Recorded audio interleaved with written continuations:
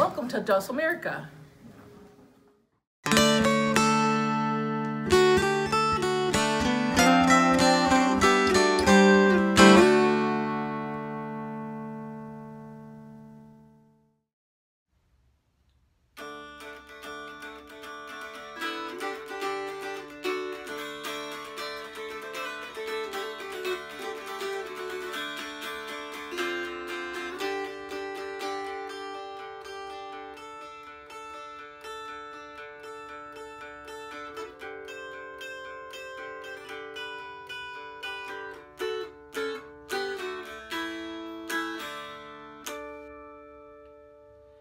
Hi everybody, welcome to Dulcimerica. My name is bingfutch. Thank you very much for joining me. Today we're going to be looking at stuff that's good for beginners and also for people who've been playing for a while. Some right hand exercises, or left hand if you're a southpaw, for just getting the most out of the engine that drives your rhythm, whether it be strumming or flat picking or a combination, and show you some little fun things you can do to get them all tuned up and working together. But before we go any further, I want to say a big shout out to one of my patrons on Patreon, Tom Corrigan. Tom, thank you very much for becoming a patron and for supporting what I do. From everything, the music, the video, everything, my patrons help make this stuff happen every single day. And Tom, I want to thank you very much for being a part of my art. And to all my patrons, thank you. Thank you very, very, very much. Now, for those of you who are wondering what Patreon is all about, you can go down here to this link, patreon.com/bingfutch. Go check out the featured tag section in the open house. Download to your heart's content and experience what Patreon is all about. It's like a subscription service for all of my music, video, books, CDs, tablature. Everything I've done can be yours for $5 a month and new stuff that happens every single week. Check out patreon.com/bingfutch and explore and see what you think. Tom, again, thank you very, very much. So here we'll be talking about some exercises for your strumming hand, whichever hand that might be. We're going to start off with very, very basic things. Quarter notes, 8 notes, and 16th notes. So whatever you're doing, forget about your fretting hand for a little bit here, and we're just going to strum open, starting with quarter notes like this. 1, 2, 3, 4. 1, 2, 3, 4. 1, 2, 3, 4. 1, 2, 3, 4. So we have our quarter notes and our count, 4 beats per measure, quarter notes. Then we'll go into 8th notes. We take each one of those quarter notes and we split them in half to get 2 8th notes. So now instead of 4 notes per measure, we have 8 notes per measure, and we use the word and, so we know the difference between the first note in that pair of 8 notes and the second note. The second note gets the and. So we add that to each one of the 1, 2, 3, 4 counts, and we end up with this. 1 and 2 and 3 and 4 and 1 and 2 and 3 and 4 and. Let's compare that to the quarter notes. 1, 2, 3, 4, 8 notes. 1 and 2 and 3 and 4 and quarter. 1, 2, 3, 4, 8 notes. 1 and 2 and 3 and 4 and. And then we can take each one of those 8 notes and split them in half and get 2 16th notes, which means for those 2 pairs of 8 notes, or that one pair of 8 notes, we now have 4 16th notes in the spot where those 2 8 notes were sitting, which also means that we've got 4 16th notes in the place of every quarter note. And we have to add E and to the mix. So every single one of those notes has its own unique and individual identifier. 1 E and that takes care of 1 quarter note. 2 E and takes care of the second quarter note. 3 E and takes care of the third quarter note. 4 E and takes care of the fourth quarter note. So altogether, 1 E and 2 E and 3 E and 4 E and 1 E and 2 E and 3 E and 4 E and. So what we're going to do is we're going to run all of these together, quarter note, 8th note, and 16th notes, one measure of each, and we want to keep them consistent, the same distance apart, and try not to speed up on the 16th notes because that happens to be what a tendency that a lot of people fall into. So we'll start off slow like this. 1, 2, 3, 4, 8 notes. 1 and 2 and 3 and 4. 16, 1 E and a 2 E and a 3 E and a 4 E. Back to quarter. 1, 2, 3, 4. 1 and 2 and 3 and 4 and 1 E and a 2 E and a 3 E and a 4 E and a 1. I'm just going to repeat this over and over again. I want to point out that as we go through these, you can still feel the 1, 2, 3, 4 count no matter what you're playing, like this. 1, 2, 3, 4. 1, 2, 3, 4. 1, 2, 3, 4. That quarter note count is going to be consistent in the background of everything that we do here.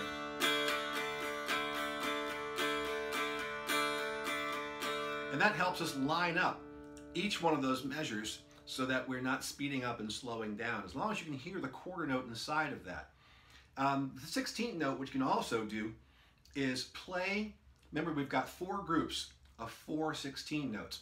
If you play the first note of that cluster of 4 a little bit louder than the rest of them, you'll actually be able to feel and hear the quarter note count so that you don't get lost in the mix, like this. 1 E and a 2 E and a 3 E and a 4 E and a 1 E and a 2 E and a 3 E and a 4 E and a... Notice that my head's doing the 1, 2, 3, 4 count. That's a head fake.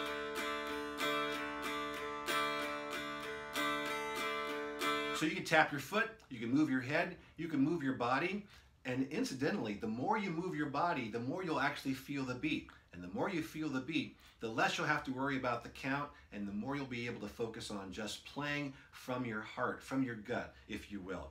So again, that cadence is going to be 1 measure of quarter notes, 1 measure of 8 notes, and 1 measure of 16th notes. 3 measures in total that you'll repeat over and over again. 1, 2, 3, 4. 1 and 2 and 3 and 4 and 1 E and a 2 E and a 3 E and a 4 E and a 1, 2, 3, 4. 1 and 2 and 3 and 4 and 1 E and a 2 E and a 3 E and a 4 E and a 1. Try it at different speeds, but I really recommend doing it slow when you first start off, somewhere around 67 to 69 beats per minute, and that makes you go nice and slow, so when you're playing with those 16th notes, you sort of have to wait and be patient before you hit the next one. And patience is really a part of the game here, because it's very, very easy to speed up, but it is very, very difficult to play slow. So the slower you play, the more you'll be able to calibrate your inner clock and make this thing work for you. 16th notes are really what we're using an awful lot when we're playing fiddle tunes. So when I've been playing fiddle tunes, often I've got a 16-note strum happening over here, like this.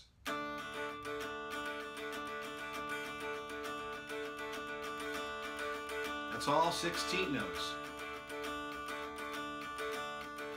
But because that is largely going to be the smallest subdivision that we tend to do on the mountain dulcimer, you can pull anything out of the 16th notes by using sustained notes, sustained strums, and accents and rests to get what you're looking for. Check this out.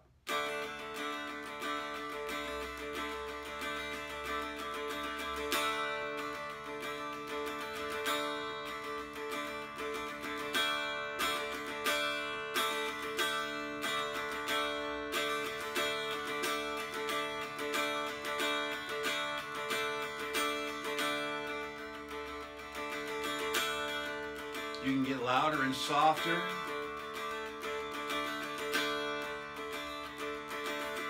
Now notice when I'm playing some of these quarter notes, I take my pick and I lift it up off the string so that you don't hear me going back and forth with those 16th notes. But notice my hand keeps moving.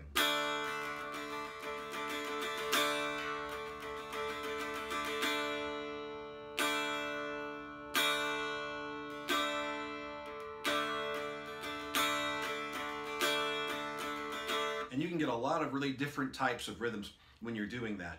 So if you just kind of think about the 16th notes and then lower and raise your pick, you'll be able to start, stop, and restart your engine over and over again when you're playing fiddle tunes.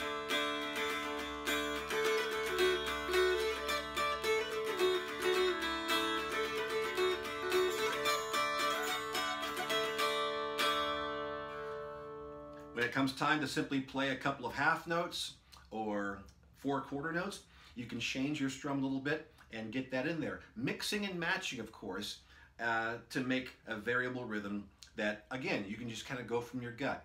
Think about when you're like driving in traffic and you're stuck in traffic and you've got your hands on the wheel, your favorite songs on the radio, and you're the drummer. You're just beating on that steering wheel and you're not thinking quarter, 8, 16, rest, accent. You're just going pop, pop, pop, pop, pop, pop, pop, pop, pop, pop, pop, pop. And chances are you probably know these solos just as well as the drummers who played them originally. You're not thinking about it, you're just simply feeling it. And ultimately, that's what you want to do when you're playing the mountain dulcimer. You just want to feel the rhythm and go with it. The one rule I tend to follow is 1 strum per melody note.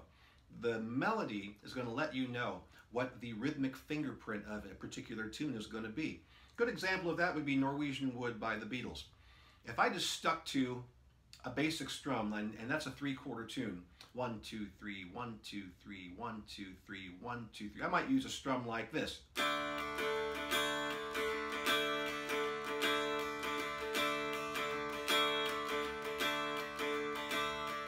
1, 2, 3, 1, 2, 3, 1, 2, 3, 1, 2, 3. Without the accents, without me playing things a little bit louder than everything else, you're just going to end up like this.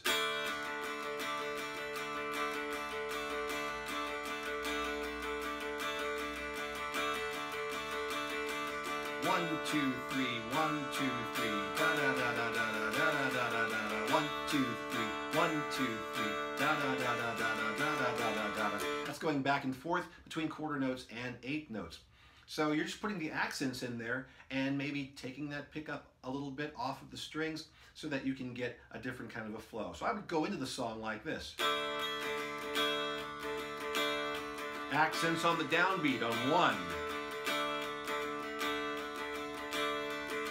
Now if I kept that up while playing the tune, I would be hitting all 3 strings every single time, and if I play the melody, it would sound like this.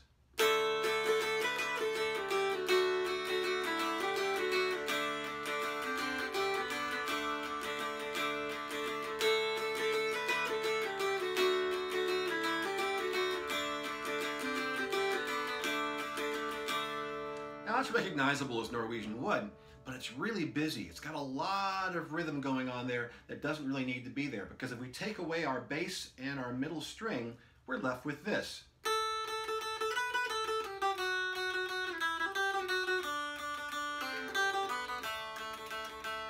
And we all know that that's way too many notes, that the melody actually goes like this.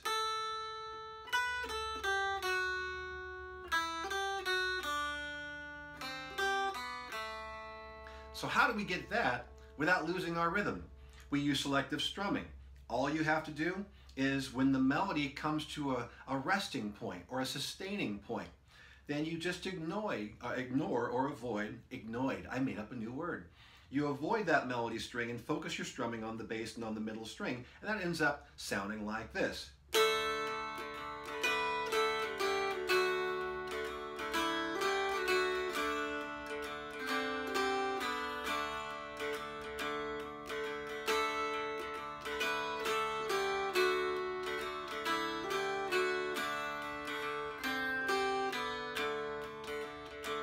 It can be tricky, so there's a good little exercise for this. Put your thumb or index finger on the 6th fret on the melody string. Pull that C natural in there. It sticks out like a sore thumb because it's not in the key of D major. And practice aiming your pick towards the bass and the middle string, and make sure that you don't hit the melody string or that C will ring out. And only when you want to, hit the melody string and bring that C into the picture.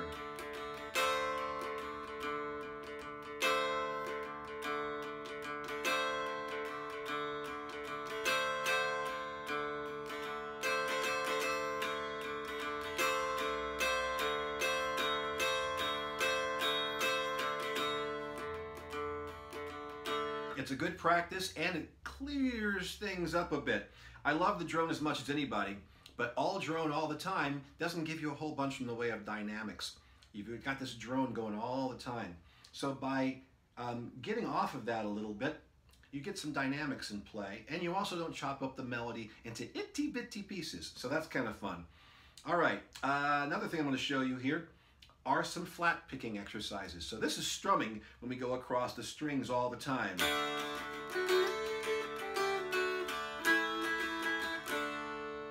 Flat picking is playing individual notes, getting there and picking them individually.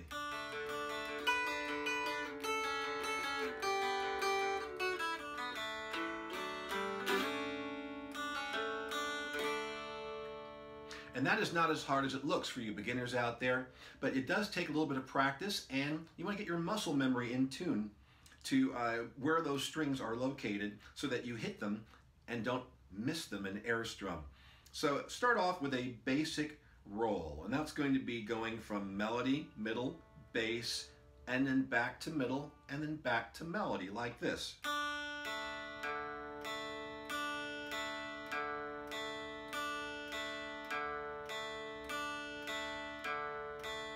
Now right now I am going outward strokes only.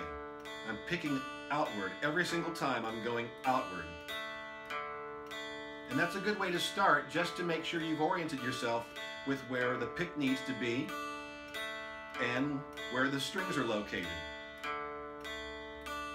And this is going to be different for different mountain dulcimers with fretboards that are different widths. Some have very wide fretboards and some are very narrow. So you're going to have to calibrate yourself with each of the widths of your mountain dulcimers if you've got a number of them with varying fretboard widths. After a while though, you'll start using an alternating pick direction, going back and forth, and that typically is going to work with 8th notes and 16th notes, going like this.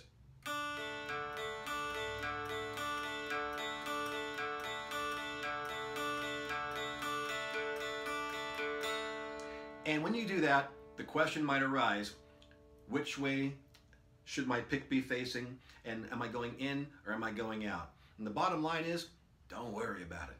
Just keep going in, out, or is that out, in, go out, in, and as long as you are always going from one side to the other, you don't have to worry about it. Your pick will be on the right side of the string that it needs to be as you go back and forth.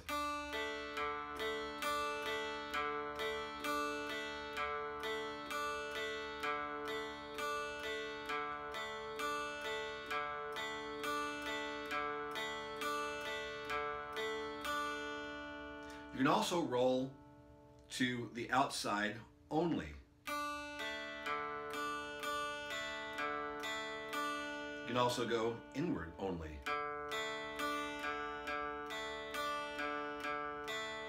And then there's cross picking, which for us is not really that difficult. It just means hopping over the middle string and going from bass to the melody.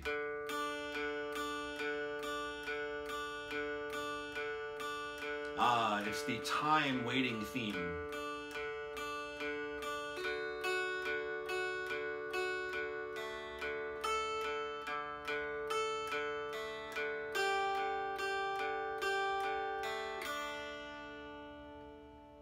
Once you practice doing the flat picking and hitting all the strings, and then try some cross picking and some different patterns, don't worry about what pattern to play.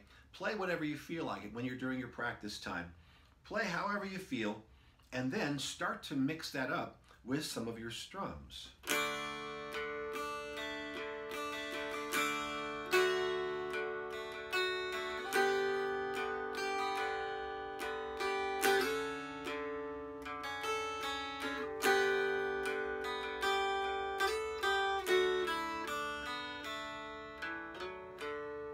You also don't need to always play strums or play multiple notes. You can follow one string up or down the fretboard wherever you want to. And this is a great practice for maybe the end of your rehearsal time with your mountain dulcimer, where you don't have any agenda, you just want to kind of pick around and have some fun. So what you can do here is just simply noodle, just sort of discover what's happening. Take a little adventurer's journey down towards the nut, back up towards the bridge, across the strings, and do whatever your gut tells you to do. Strum, pick, flat pick, hop over strings, follow one note, and then follow one string course up and down, and just have a little safari, if you will.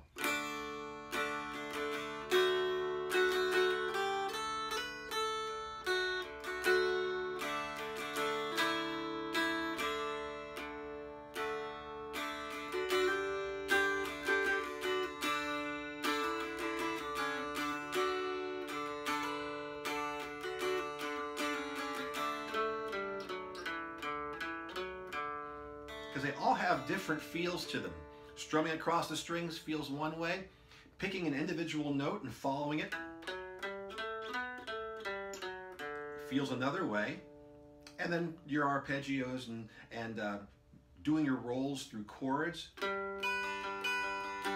feels another way entirely.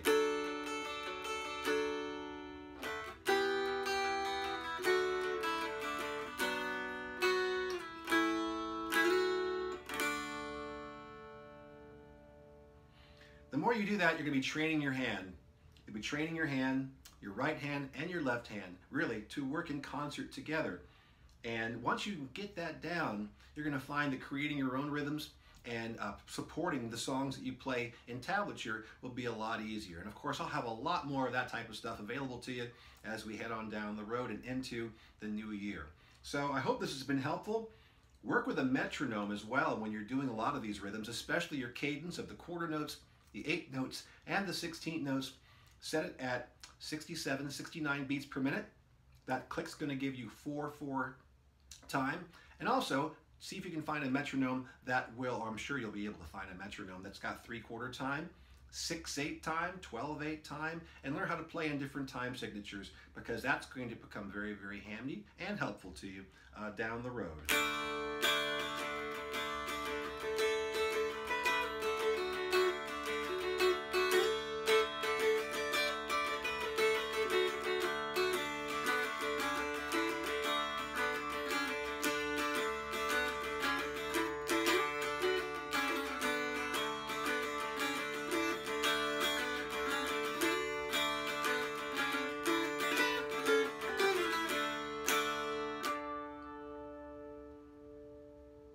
So I hope this has been helpful, whether you're a beginner player or a player that's been hanging out for a while and maybe you've hit a plateau and you're looking for something to do to really energize your strumming and picking hand. Take some of that stuff, work with it, work with your metronome, and explore at the end of every rehearsal and just see what you can do to fine-tune your rhythm mechanism. Thank you again for tuning in, everybody. We'll see you next time.